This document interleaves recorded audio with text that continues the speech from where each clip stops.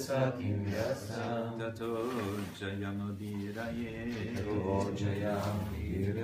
nashta prayeshamavadreshu nityam bhagavata sevaya bhagavati uttama shloke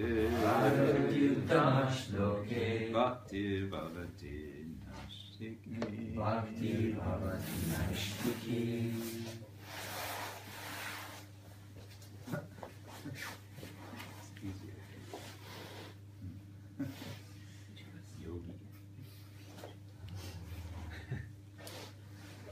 Hare Krishna, good morning.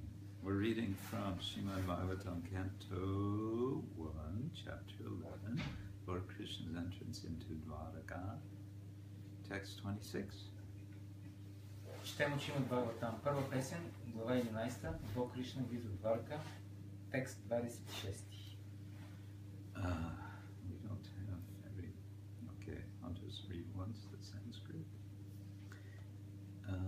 This is describing the Lord's... Yeah, this is describing the Lord. Śriyo nivāso yasyoraḥ pāna-pātraṁ mukham dṛśām bāhavo loka-pālānāṁ sāraṅgāṇāṁ pada-ambujam. Translation and purport, or part of the purport, it's a long purport, by grace of Srimad-Bhagavatam Swami,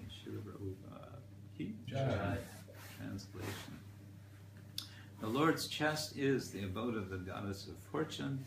His moonlike face is the drinking vessel for eyes which hanker after all that is beautiful. His arms are the resting place for the administrative demigods, and his lotus feet are the refuge of pure devotees who never talk or sing of any subject except His Lordship. Превод. Гърдица на Бога, служител на богинята на щастието. Луноподобното му лице е като изящния съд за очите, които търсят красивото. Ръцете му са убежището на управляващите полубогове. А лотосовите му нозе са подслон, чистите предани, които никога не говорят за никой друг и не възпяват никой друг, освен него. Okay, maybe we try to summarize some points from the purport rather than read the whole thing. Ще се опитаме да обобщим няколко момента от коментара, вместо да четем целият коментар. First, Prabhupada is talking about persons seeking the favor of the goddess of fortune. Първо Шрила Прабхупада говори за различни личности, които търсят благосклонността на богинята на щастието. Well, the Bhagavatam wants to, call attention for all different sorts of aspirants for favors, that all the favors are really coming from the Lord. Бхагаватам иска да обърне внимание на всички желаящи да получат тези благословии, че всички тези благословии идват от Бога. One of the Lord's names is nivāsa. Едно от имената на Бога е Шри Ниваса. Nivāsa means residence and Shri means Lakshmi. Ниваса означава убежище, а Шри означава Лакшми. So here it says śriyaḥ nivāsaḥ. It's the same thing, but just separating the samasa. И тук се казва също нещо, śriyaḥ nivāsaḥ. So if somebody is the place of residence of Lakshmi and Shri, then wouldn't it make sense to find out something about that residence? Ако за някоя личност се твърди, че той е убежището на Лакшми, не е ли добре да се опитам да разберем нещо повече за тази личност?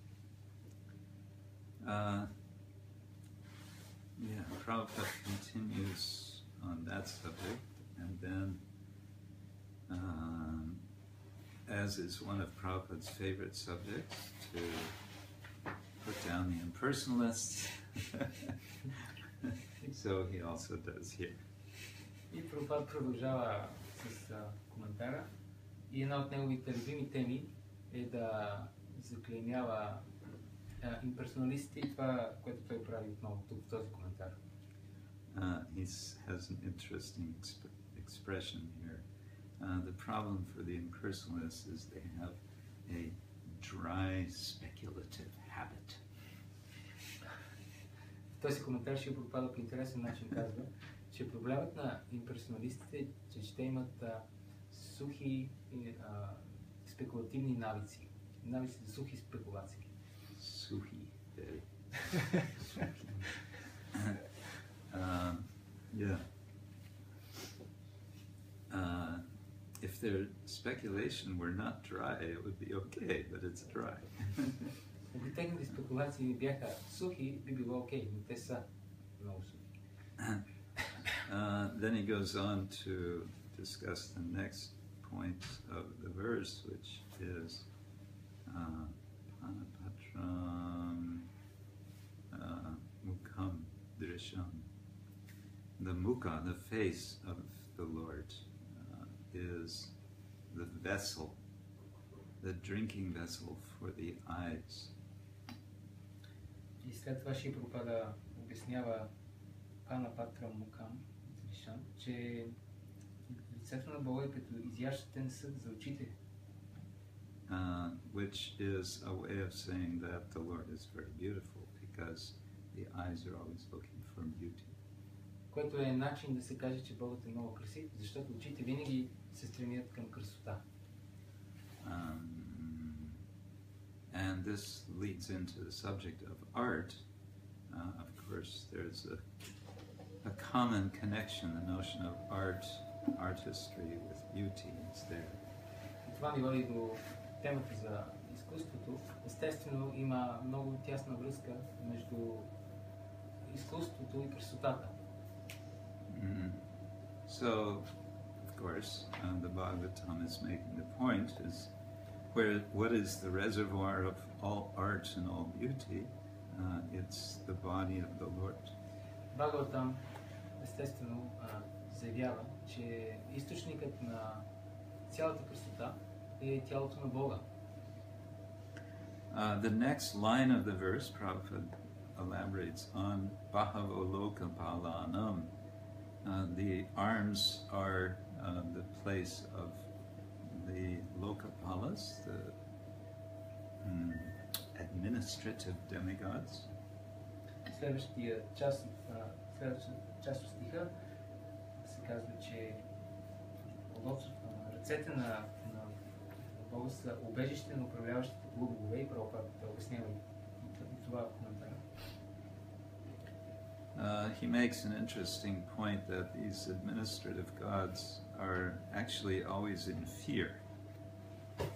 Прабхупада прави този интересен коментар, че всъщност тези управляващи богове винаги се страхуват. What are they afraid of? They're afraid that their position is going to get taken over. Те се страхуват, че някой ще им отнеме позицията. And of course, Indra is famous for this. He always has a bit of a, I don't know, mental problem that he's worried somebody's going to take over his position. И разбира се, Индра е много известен с това. Той винаги има някакви тревоги, ментални проблеми, тързани, че някой ще му вземе поста. But then he says, Prabhupada explains, if these administrative demigods would just take shelter of the arms of the Lord, they would be sure that they will always be protected. Шри Прабхупада по-натам обяснява, че ако тези богове приемат подслона на ръцете на Бога, тогава те винаги ще бъдат протектирани. There's a nice verse in the 10th canto, Jayati jana nivāso, devaki jana navado, yadu vara parishat svayar dorbir asyana dharma, sthirachara vijinadna susmita shimukina rajapura vanit anandvardhayan kandevam, sva dorbir asyana dharma. By his own arms, the Lord protects forces of Dharma. Десета песен има един интересен стих, който се казва, че чрез своите собствени ръце Богът протектира всички, или той също разбива всички видове и източници на Адарма. I remember in one temple in Germany, this verse was written out and posted in the Brahmachari ashram. Спомням си в един храм в Германия, този същия стих беше написан на стената на Брахмачари ашрама. And this was referred to as the Jayati mantra. И този стих беше станал известен като Jayatri mantra. Jayati мантрата или Jayatri мантрата. So the Brahmins had their Gayatri mantra, but everyone else could chant the Jayatri mantra. И браманите си повтаряха тяхната Гайатри мантра, но всички останали можеше да повтарят тази Jayatri мантра. Or Jayatri, yeah. Anyway,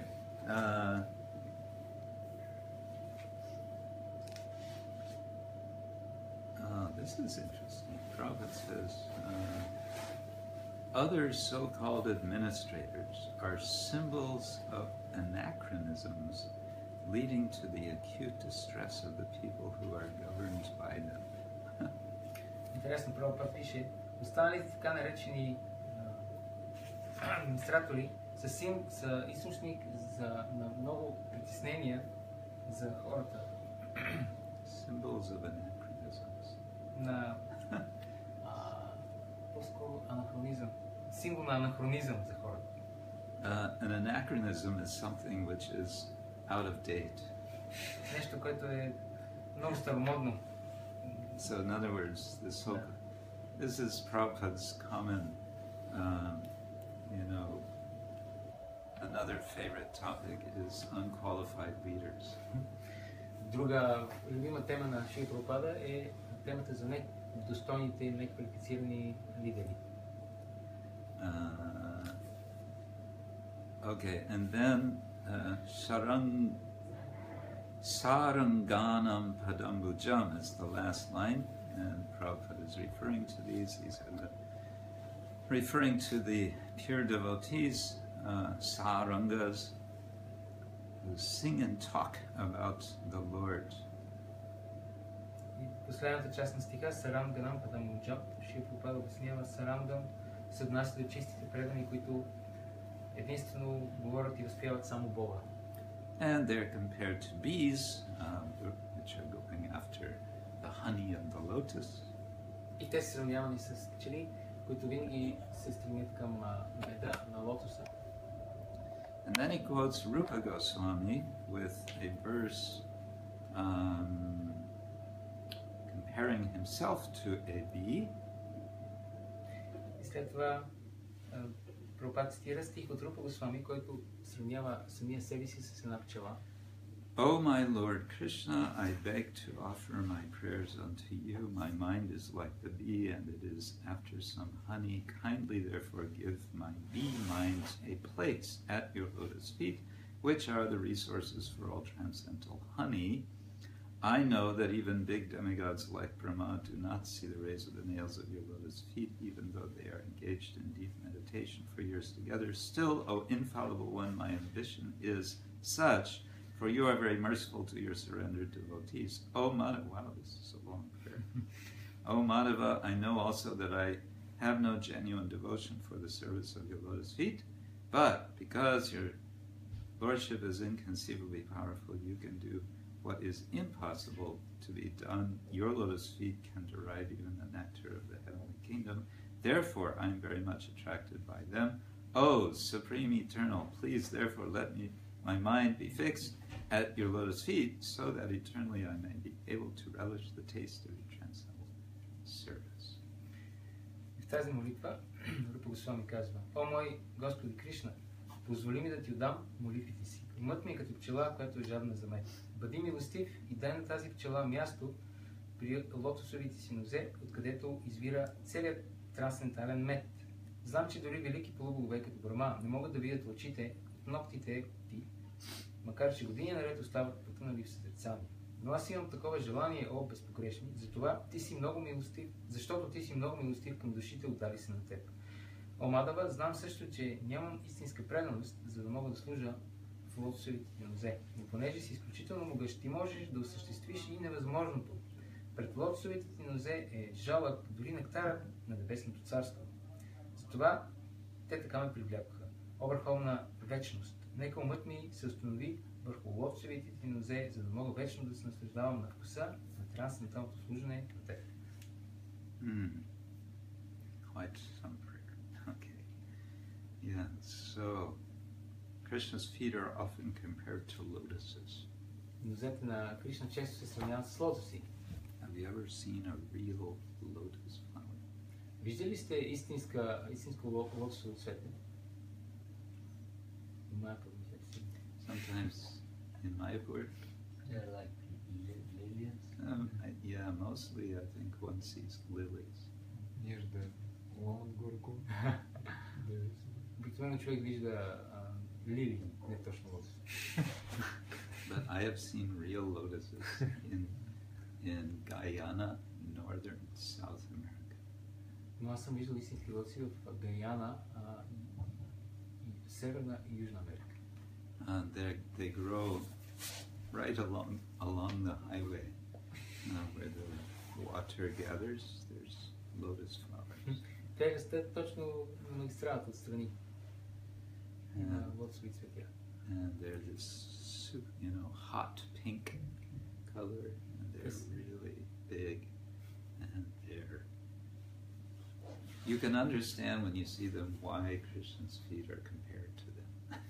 They're really transcendental. They don't seem to be part of this world. И те имат много ярък, наситен розов цвят и са много големи, и като ги видиш можеш да разбереш защо нозете на Кришна са сравнявани с тях. Те са много трансцендентални, очевидно, че не са от този свят. And from those you get a sense of Krishna's beauty. How, if that's just the feet, then of course his whole body is compared to lotuses. Yeah. Must be very beautiful. И от тях получавате такова чувство, усещане за красотата на Кришна. Ако това са само нозете на Кришна, разбира се, цялото тяло на Кришна се равнява с лотос. And then you can get a sense of why it is that devotees are really not attracted to anything other than Krishna. Тогава получаваме такова разбиране, усещане, защо всъщност преданите не са всъщност привлечени към нищо друго, освен към Кришна. Because nothing really compares. Защото нищо всъщност не може да се сравни. And we can then understand also why they're called sāraṅgā. I think this is related. It's related to the word sara, which means essence. И тогава също може да разберем защо тези предани се наричат саранга. Тази дума саранга е свързана с сара, което означава същност, същина, есенция. And so Krishna is the essence of beauty, and that essence is really, there's nothing else to compare. Кришна е същността, есенцията на красотата, и тази красота на Кришна не може да бъде сравнена с нищо друго. Bhaktivinoda Thakur had the expression Sāragrahi Vaishnava. Бхактивинода Такур има израза Сара Грахи Вайшнава. So Sara means essence. Grahi means one who grasps. Сара означава същност, а Грахи означава този, който приема или взема. So a Vaishnava who grasps the essence. Това означава един Вайшнава, който приема същността, есенцията. So what's the opposite of grasping the essence? Кое е противоположното на това да хванеш, да приемеш същността?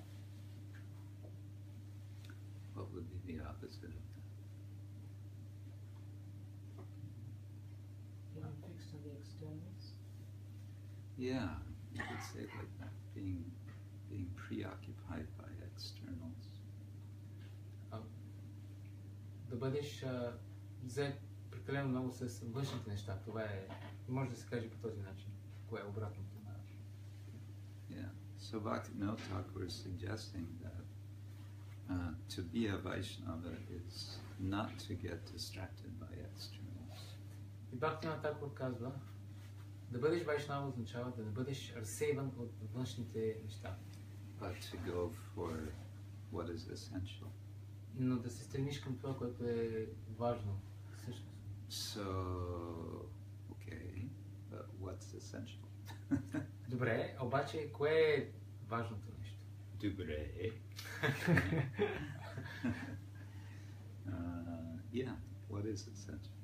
Кое е важното нещо? Да, е въпрос. Is that a rhetorical question? So we can discuss. Това е риторичен въпрос ли? Не, може да дискутирам. My light is that we can understand the difference between the external and the internal, or the essential, from the conversation between Padāmbujam and Lord Chaitanya. So following varnashram, giving charity, performing austerities, etc. is external. The beginning was internal. I have to go back with my Sanskrit, but I think the verse where Lord Chaitanya says that's it is when he says Tanisita Shutikata Sapanta. So whatever situation you're in, the external is okay, but you must hear and chant and discuss the glories of the Lord. That's the essence. Okay, that's nice.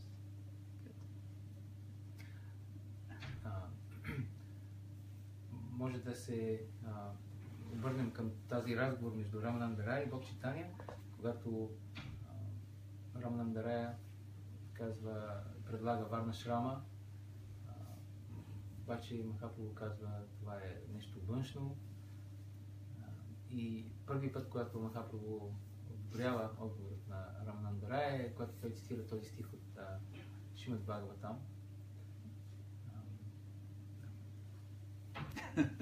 Similar. Something like that. Okay. One of the contexts in which Bhaktivinoda talks about Saragrahi Vaishnava is when considering different religious traditions of the world. Един от различните контексти, в които Бхактивинода Тхакур говори и обяснява смисъла на Сараграхи, е когато описва различните религиозни традиции в света. In his Chaitanya Shikshamrita, he writes this interesting paragraph in which he says, suppose you're invited to some place of worship which is different from your own.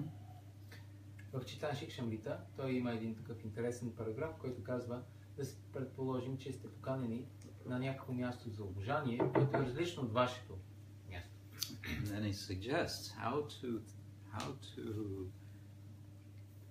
what sort of meditation to have in this other place of worship. Той предлага какъв вид медитация да имаме в това друго място, различно място за обожание. Basically, he says one can meditate that, oh, how wonderful. These people are worshipping my Lord in this way. И той казва, in this different way.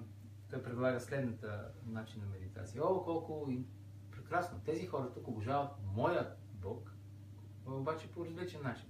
So let me appreciate that they are worshipping in this way, and let me remember my Lord, and let this experience deepen my love for the Lord. И тогава той предлага ние да си помислим, колко прекрасно е, че те го обожават моя Бог по този начин. Нека това усещане да задълбочи моята собствена любов и медитация към моя Бог. And so instead of seeing the other tradition as a competition or a threat, seeing it more as a complementarity. вместо да виждаме другите традиции като нещо, някаква конкуренция или като заплаха, тогава вместо това ние може да ги виждаме, трябва да ги виждаме като нещо, което допълва. Yeah. I talked about this in Ukraine. He was attending my course called Dialogical Vaishnavism. Аз говоря за това в Украйна на моя семинар, който се нарича диалогичен вайшнавизъм. Dialogiczny Vaishnavism. Yeah. And there I was discussing about interreligious dialogue, and it's an idea which for many devotees is quite foreign actually. Ние дискутирахме междурелигиозния диалог, идея, която за много вайшнави е доста чужда. Because our general approach, we think of spiritual life. Spiritual life means preaching. Preaching means telling everybody the absolute truth, and everyone should just listen and submit. Защото And then surrender. Защото за нас духовният живот означава проповядване, а проповядване означава просто да кажеш на всички каква е абсолютната истина и те трябва да се покорят на тази истина и да се отдадат. And when people don't do like that, being very submissive and just surrendering, we kind of wonder what's wrong with them. И когато хората не реагират по този начин, т.е. да са много покорни и да се отдадат веднага на Кришна, тогава ние стоим. Какъв е проблема с тия хора? Well, maybe part of the problem, it may not be the whole problem. Maybe they have a problem, but part of the problem might also be ourselves.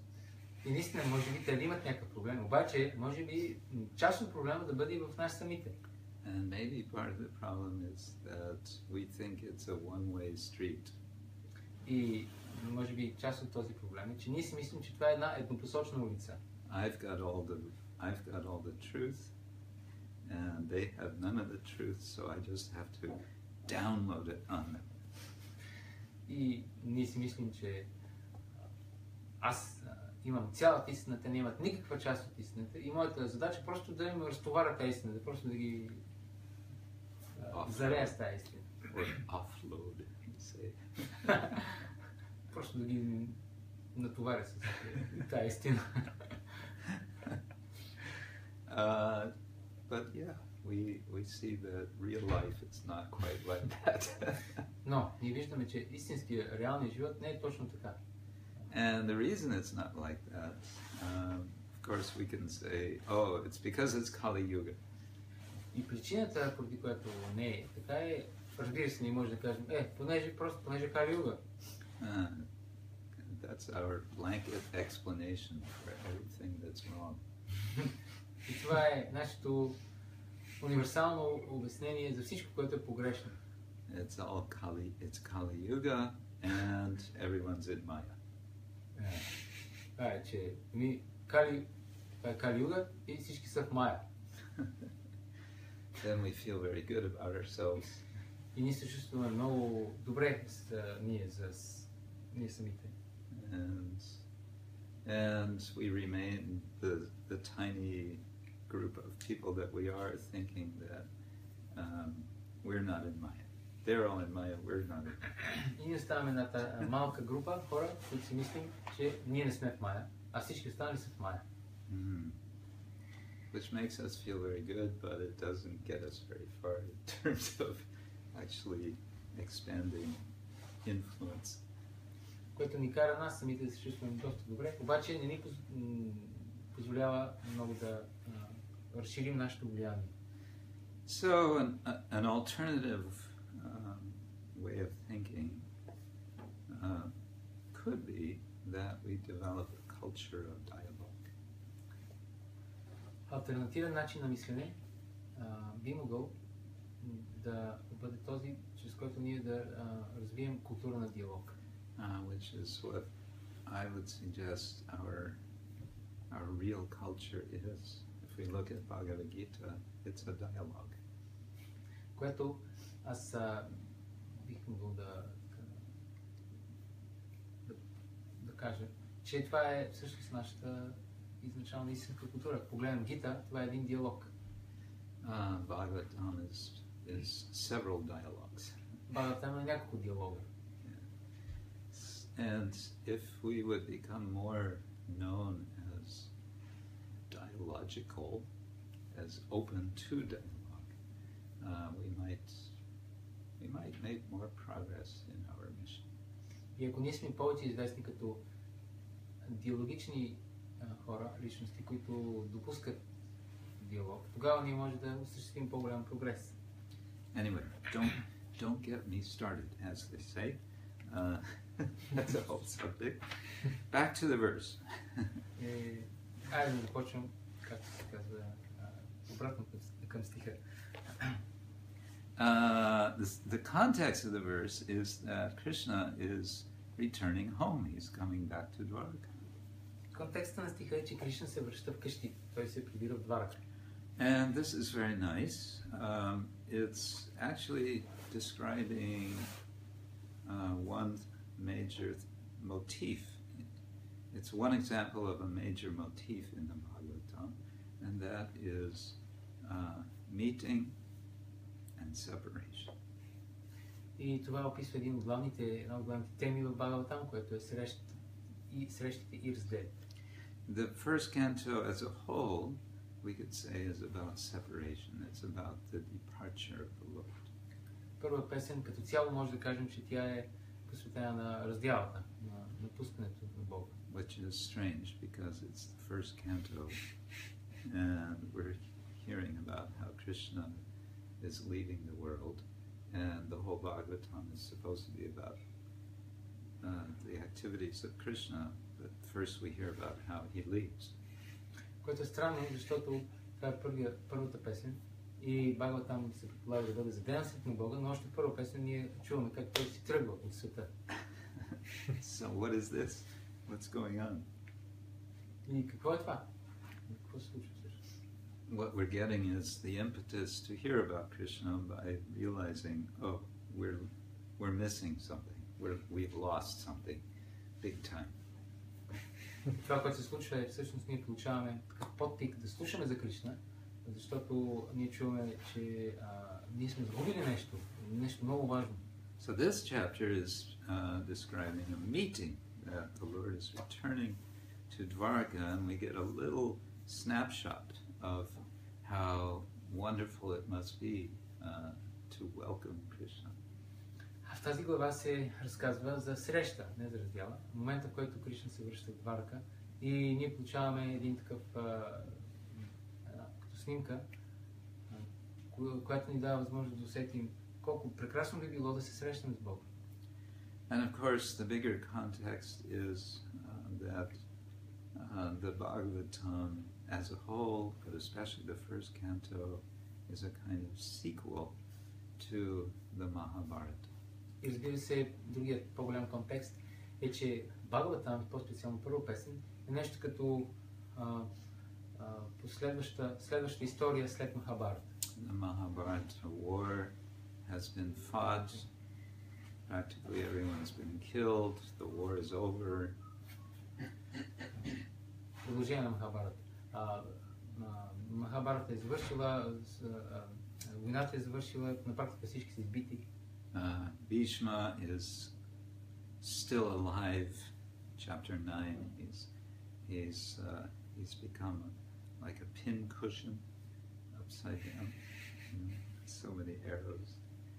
He's lying there, and he's actually teaching.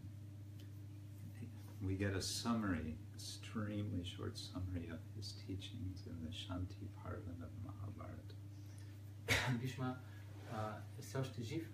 Той лежи на това легло от стрели и в 9-та глава на Бхагаватам. И ние получаваме в Бхагаватам една много кратко общение на неговите учения от Шанти Парва в Махабарата.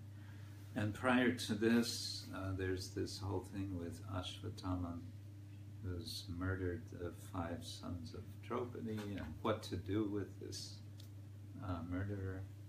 И преди това има тази история с Ашватама, който убил 5 синове на Драупади. Какво да се прави с този убиец? And he's going to try to murder Parikshit. И той ще се опита да убие и Парикшит. Because he's the last remaining descendant of the line of the Kurus.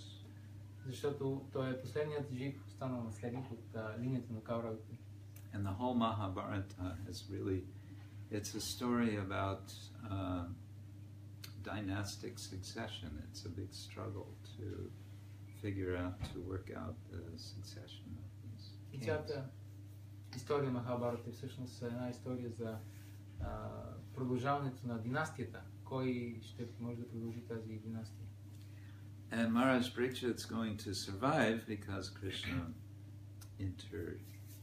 intercepts and saves him. But then what happens?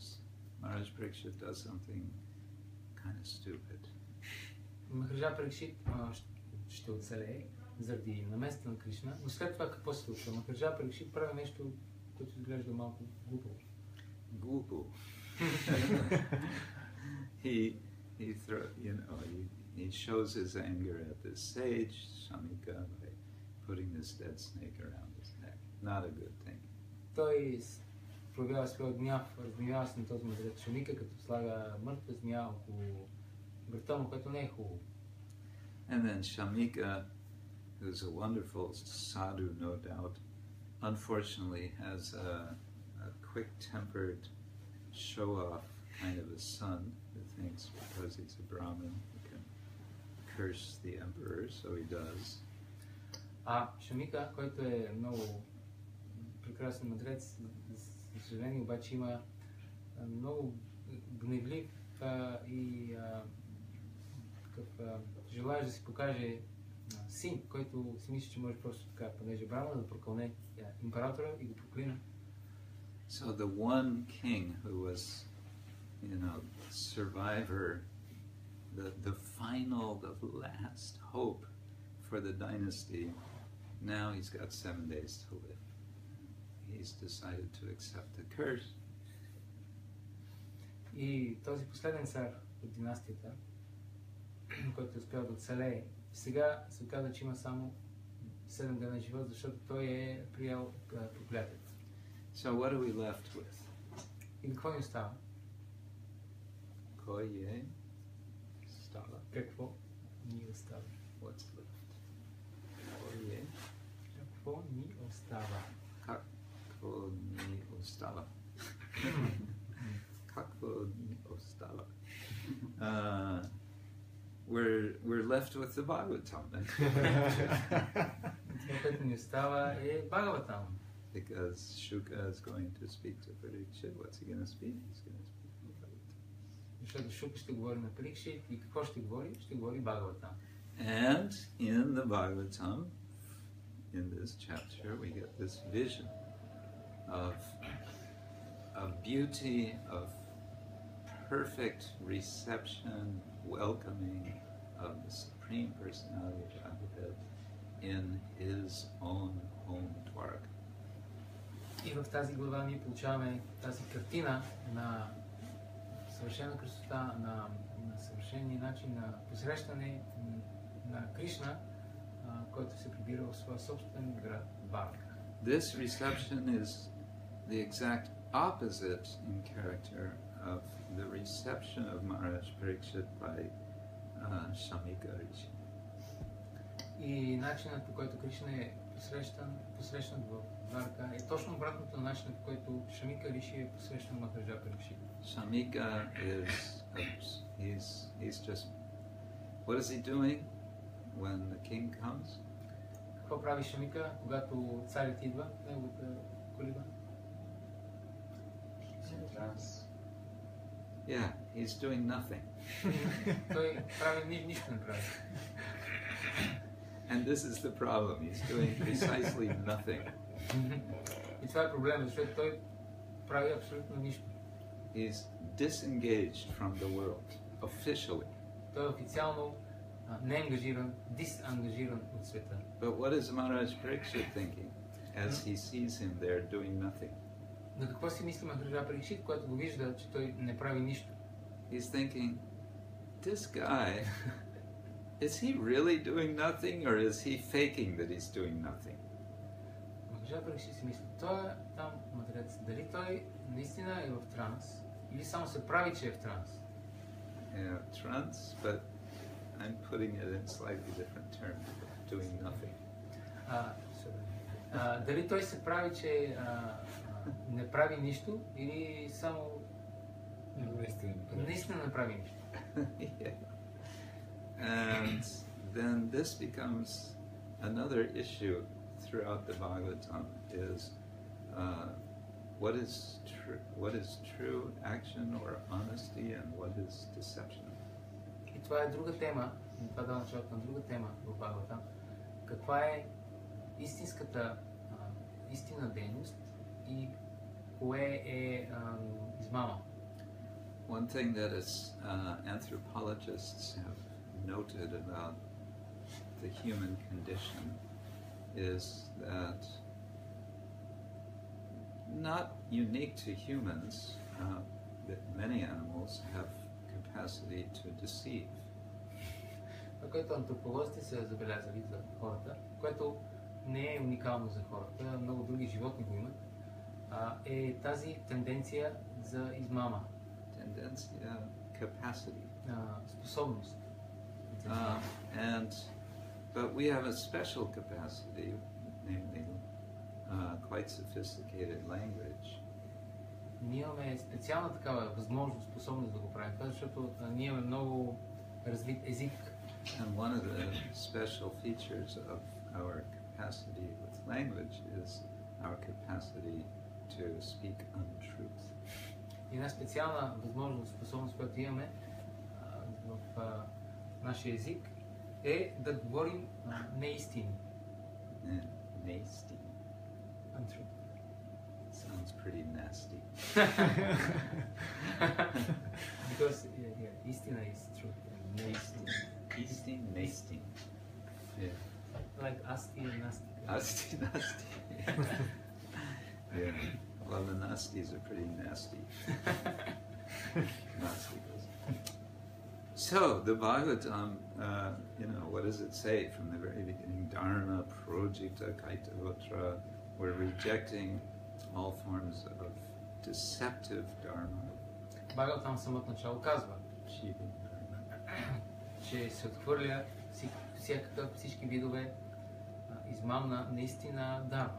So, in the setting of the scene, which is the first canto of Bhagavatam, we have this wonderful vision of the Lord being super welcomed, the super Lord being super welcomed in His super city. И в самото начало на Бхагаватам ние имаме тази картина, където Върховният Бог има получи този супер посрещане в своя супер град. And this helps us to realize, to be conscious of what's lacking in our lives. И това ни дава възможност да осъзнаем какво е това, което ни липсва в нашия собствен живот. There's no Dwaraka, there's no Krishna, there's no reception of Krishna. Няма Дварака, няма го Кришна, няма посрещане на Кришна. All these things are missing, and so something is missing in the heart. Всички тези неща липсват и нещо също така липсва в сърцето. And so this is all meant to awaken a sense of longing. There's something missing in my life. И всичко това е предназначено да събуди чувство на копнеж. Има нещо, което липсва в моя живот. Something is missing, and yet something is also available. It must be there. Otherwise, why would I have this feeling that something is missing? Нещо липсва, нещо ми липсва, обаче едновременно с това нещо е и достъпно. Иначе, защо аз имам изобщо това чувство, че нещо ми липсва? And so each day we want to try to reawaken that sense of longing for Krishna. И всеки ден ние се опитваме да събудим отново това чувство на копнеж към Кришна. And the Bhagavatam is there to help us for that. Бхагаватам съществува, за да ни помогне да направим това. Yeah. Hare Krishna. Харе. Grantara Srimad-Bhagavatam ki Jai. Hare Krishna. Vitaram ki Jai. Yes. Is there time to reflect on something? I would say so. I was told we have till 9 o'clock. Yeah? Okay. So, with your permission, I'd like to reflect on the point that you raised that I found very interesting and possibly share a comment in Yeah. response to it. Mm-hmm. So, you were saying that when it comes to interfaith dialogue, that our culture is one that they listen and we speak. We have the answers. They don't know anything. They're in Maya, and it should be a one-way dialogue, which is Monologue. it's a monologue. We tell them, they say, and if they think anything different, or they have different opinion or different light, that's just Maya. There's no opportunity for them to kind of like for us to develop synergy, to go back and forth and develop synergy. And you were saying this is a part of our culture, which is problematic because it may make us feel very good about ourselves and very secure about ourselves, but it doesn't help us to introduce Krishna consciousness into the world. We just remain very small and very elitist, Yeah. but we're not actually making an impact on other people's consciousness and on the world around us. I don't know if I understood you correctly or not. Yeah, that's a nice way to put it. So, I would just like to share a kind of like a perspective. Yeah. And that is that, is it possible to change that culture in our dealings with the outside world, if the culture in our mutual dealings don't change? Because many devotees have, when I read the Bhagavatam, I see a dialogue. Yeah. And when I read Gita, I see a dialogue. I don't see passive hearing. I see Puripit Maharaj in the beginning of the 6th chapter, giving kind of reflecting back to Shukadeva Goswami the things he's understood, and then the whole Bhagavatam, as I see it, is led by Puripit's questions or the sage's questions. They initiate it; the listener is initiating it, not the speaker. And yet, in our culture, in ISKCON, the way we're trained in our own hearing is one of passive hearing. We say we don't initiate, we don't kind of reflect back. Yeah, maybe we should start. Contribute to the discussion, and it's very much we're trained in monologue. Maybe we should start our Bhagavatam classes with questions from the listeners instead of the other bit. Yes, go ahead. Yeah, my point was that I just can't see if our everyday experience of how we learn Bhagavatam is one of passive hearing, and we're just vessels with nothing, when we're not allowed to contribute to the dialogue and discuss Bhagavad books. Then I can't see how it's possible to change the culture that we're imbibing every day and act differently with the outside world. No, it's a good point. Yeah. I've often thought one thing that could help in this regard, which wouldn't be very difficult, we could develop a culture that before the Bhagavatam class every morning, everyone just makes it a habit to read the verse and the purport that's going to be discussed. And that acts a little bit like priming the pump, you know, starting the thinking process, because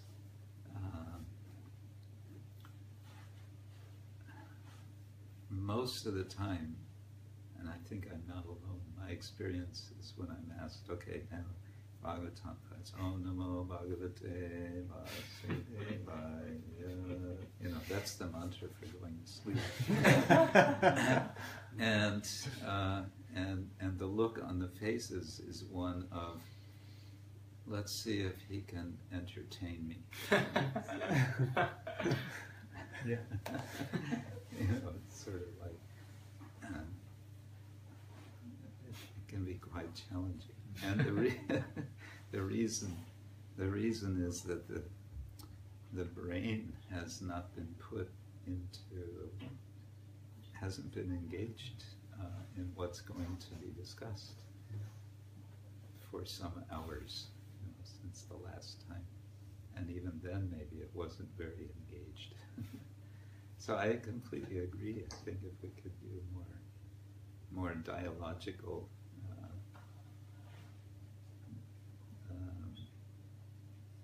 classes, then this would contribute to making a more dialogical culture. I reflect back what you said, Maharaj. Yes. Can we also, if we want to have a dialogue and somebody hears and they don't know English, it's good to translate as well. So maybe we should start from the most practical points. Let me just summarize quickly what happened so far. Матаджи казва, че според нея, понеже тя цитира нещо, което Махарадж каза в лекцията, че трябва да се опитаме, когато проповядваме на другите хора, това да не е просто монолог, а да им позволим да има диалог също, да не си мислим, че ние притежаваме абсолютно 100% цялото знание, те притежават 0%. И тя каза, че ако ние ще се опитаме да променим начина, по който проповядваме на външните хора, трябва преди това да се опитаме да променим начина, по който ние самите общуваме помежду си. Да, например, Bhagavatam класовете, които понякога се получава така, че са просто като един едностранен, еднопосочен монолог, без другата страна да участва изобщо в дискусията. И идеята е да може аудиторията да се включва повече, да мислят бахтите повече, да имат някакви въпроси, да имат дискусия евентуално. Махарадж каза, да, това е много хубав поинт, ние може да постигнем това, ако въведем такава култура в ИСКОН, че преди лекцията практиците да могат да прочитат стиха и коментара, върху който ще се дава лекцията. Така че те да са подготвени и този процес на мислене да започне още преди лекцията. И като започне лекцията, това вече ще имат някаква концепция, идея в главата си и ще ми е по-интересно. Иначе Махарадж казва, това, което се случва е, че тази мантра на Бхагават е е мантра, нещо като айде са лека нощ деца и всички почва да спят и да. So we summarize it. Thank you. If I reflect back, so I probably understood you much. You're saying that you wish that the Bhagavatam class or the Gita class was more dialogue, and I think one way to bring that about is that if the participants read the purport and verse prior to the class, so that they were kind of like primed or informed about the content. As it is, we come in like blank slates and we look at the speak like blank slates, and the Om Namo Bhagavate mantra is our cue to go to sleep. We just remain blank slates. And as the speaker, you didn't say this, but what I understood you to mean is that as a speaker that's really uninspiring. You feel as if you're just there to entertain and to kind of like fill up the time until the end of the time is finished, and you don't feel that very inspiring, and you wish that we could change the culture. It can be challenging. It can be very challenging. And you said you too wish that the culture could be changed so there was more churning of the Bhagavatam or more churning of the content going on. Yeah. Did I understand you correctly? I don't know if you'd like to add anything, if I missed anything, or if there's anything you'd like to add.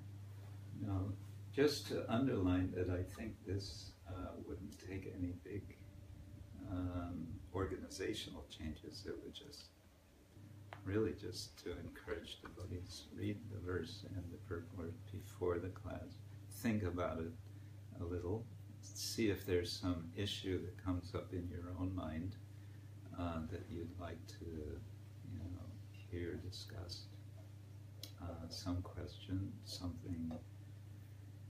something about the verse or something in the purport, get the thought process going, and then that will incline one to listen better. If it may still be the sort of standard format of the class, but still one may listen better because one will be anticipating or expecting that something be touched on because one has read. And if it hasn't been addressed what one is thinking, then at the end one has a point to make or a question to make. Because that's another thing, you give a class, you do your best, and then you ask any further points, any questions, and then everyone kind of looks like this. That can be also both dissatisfactory and can also be a bit embarrassing. Yes. Can I have permission to repeat Please. that? So you're saying that you don't think that... Махарадж каза, че по принцип няма нужда да се въвеждат някакви промени в самия формат на Бхагаватам лекциите. Това, което може да се направи, той отново го повтори, преданните да свикнат да четат стиха и коментара преди лекцията, за да може да неща, които са им интересни, които те искат да дискутират, да си ги отбележат, да си ги запомнят, така че да са подготвени, когато слушат, да им е по-интересно и на края на лекцията те може да зададат също въпрос. И така че няма нужда да се променя нищо от формата на Бхагаватам лекциите, просто преданните да са по-съзнати. Yes. Maharaj, you were saying that you don't think it would require any organizational changes to change the culture. Mm-hmm. The only thing that would be required is that if devotees made it a habit to read the verse and purport prior to the class, and if that would kind of like stimulate their interest and their inquiry, they'd be thinking, God, I really like what Maharaj might be saying about this section, I'd like this clarified. So they would listen with a sense of anticipation, hoping that you would, or the speaker would touch on something that has already created interest in them. And even if the speaker doesn't touch on that, because they're interested, at least they would ask a question or make a comment at the end, which currently we don't. You know, it's like we're passive during the class, you know, from our body languages. Sometimes the speaker might think they're all asleep. They just pretend hearing, Stephen Covey calls it. Pretend hearing. Pretend hearing says, yes, they've got their eyes open, but the lights are off. The lights are on, but there's no one home. Yeah. And then that's really obvious when you ask, is there any questions or comments? Because there isn't. There's been no thought process going on. Yeah. And so there is no questions, and that's also very dissatisfying and almost embarrassing for the speaker. Yeah. I understood you correctly, Maharaj. Very much. Would you mind if I shared a perspective on that? Please. Or would that be kind of like, I don't want to commit any offenses? Why not? So, just a, you know, a very kind of minuscule perspective on that is that I remember once hearing that when Srila Bhaktisiddhanta Saraswati Thakur would be class on a verse or purport, he would often take a month on the same verse. And I found that, because my husband and myself do it at home now, we discuss at home, and I found that following certain clues that we've picked up from when we listen to Prabhupada's lectures or read his books by ourselves, and he says, discuss each word scrutinizingly. Yeah. And when we do it like that, when we go sentence by sentence and allow each of us to give a perspective on it, Prabhupada says, look at it from different perspectives, different lights of vision. That's the phrase he also means. Yeah. Different.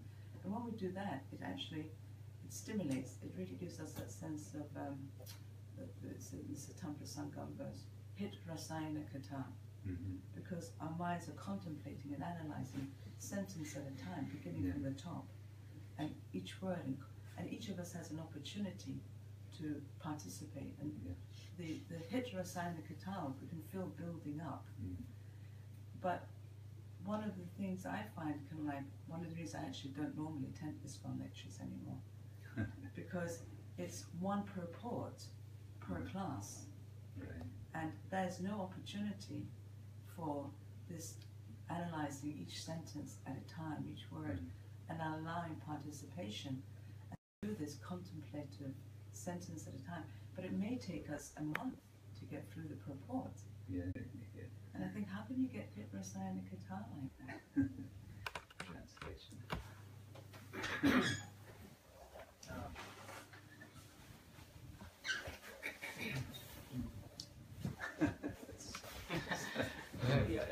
I'll summarize. Матаджи обясняваше, че Шрила Прабхупада искал да неговите коментари и книги да се изучават от различни гледни точки, така че дори всяка една дума от стиха или от коментара да може да се разглежда от различни гледни точки. Така може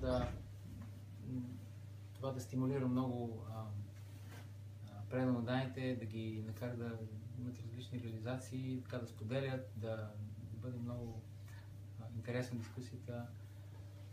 И тя също каза, че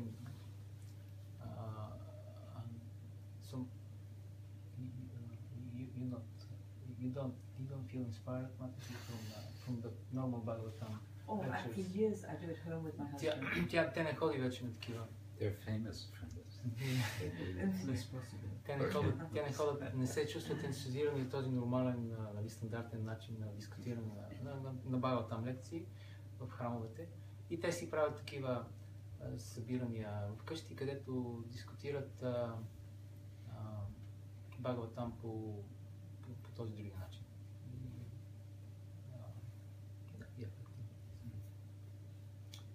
So I guess we'll be hearing more about your method. Your husband's coming today, is it? He's coming today. Yeah. So that'd be nice. I think there's kind of infinite ways of discussing the Bhagavatam, and as you are doing is certainly is a very, very wonderful way. In one sense, one thing I do is kind of the opposite. I like to do Bhagavatam overviews. And we did something in the manner 2 or 3 years ago. And I still do this online. I'm giving some lectures sometimes. And actually I was going too fast and I was requested to slow down because I was trying to do one canto in 2 hours. And then devotee said, maybe we can slow it down some. So now we do something more like 1 chapter in an hour or 2 hours. But I think both extremes are valuable in different ways. As you said, Bhaktisiddhanta Thakur, have you heard that he actually did it frequently? I only heard of the one time that he did that with verse number 1 in Radhakund, but maybe he did it to spend a whole month. I know Prabhupada once said, I think he was prompted by that occasion to say, one could spend a month studying every single verse of the Bhagavatam. And then he kind of said, 18,000 verses, do the math, how long is that going to take? Махарадж каза, че със сигурност този начин, който Матаджи споменава е много интересен и ценен. Той каза, че той лично има друг метод, който е точно противоположен. Той прави overviews на Бхагаватам, обобщава Бхагаватам, обобщение, което понякога за 2 часа цяла песен на Бхагаватам може да бъде обобщена. И даже преноданите в един момент го помоли малко да намали темпото, защото било много бързо и той сега започна да го прави 1 или 2 часа на една глава от Бхагаватам. Vidva Gauranga is doing the same. She's doing actually the same now. Who? Vidvandoran.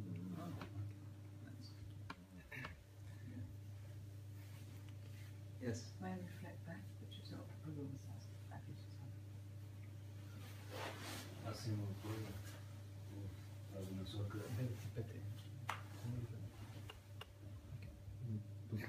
Няма ли да доведе до неправилно отношение върху Бхагаватам? Кое? Това, което се предава като дискусия. Тези, които дискутират, ще стигнат до правилното заключение. Това сигурно ли ще бъде? Не разумням. I know. So if we accept this format of discussing Bhagavatam, kind of in opposition with the didactic way of presenting Bhagavatam, then don't we run into the risk of accepting at the end of the discussion of speculative siddhanta, of conclusion, if we just discuss among ourselves, and at the end the result might be improper conclusion. Yeah, good point. That danger could be there. Да, това е добър point. Може да има такава опасност. But we do have the text, and we do have the purports, and at the end of the day, they are what they are. So we can, and the more expert we become, the more we know the text, we can remember, oh, no, that can't be right, what I'm speculating, because it's also said here, such and such. So the Shastra is always bringing us back into line. Но в крайна сметка ние имаме стиховете, имаме коментарите, така че дори ако има някакви спекулации, тогава ние може да си кажем, това, което аз си мисля, дали наистина се потвърждава в Бхагаватам, и тогава може да отворим да прочетем стихи и коментари и да видим. But the classical Upanishadic system for imbibing higher knowledge is a threefold process. It starts with Shravana, then goes to Mananam, which means thinking about, and then Nididhyasanam, which we could say it's something like digesting. Digestion. На класическия процес за получаване на знание има три части. Първият е Шравана, слушане, вторият е Манана или разсъждение, обмисляне, и последният е Нидидhясана, което означава нещо като да го реализираш знанието, да го смелеш, да го слушаш. So without the manana and the nididhyasana, the shravana, as we say, it's in one ear and out the other. Doesn't do anything. Така че без манана и нидидhясана, без втори и третия процес, този първи процес, само шравана, той влиза в едното ухо и излиза в другото ухо. Трябва да има... Anyway, it's a big subject, but it is after 9 o'clock now. Thank you all. Hare Krishna. Have a nice day. Shiva Prabhupada ki jai. Grantara Srimad-Bhagavatam ki jai. Gaur Prema.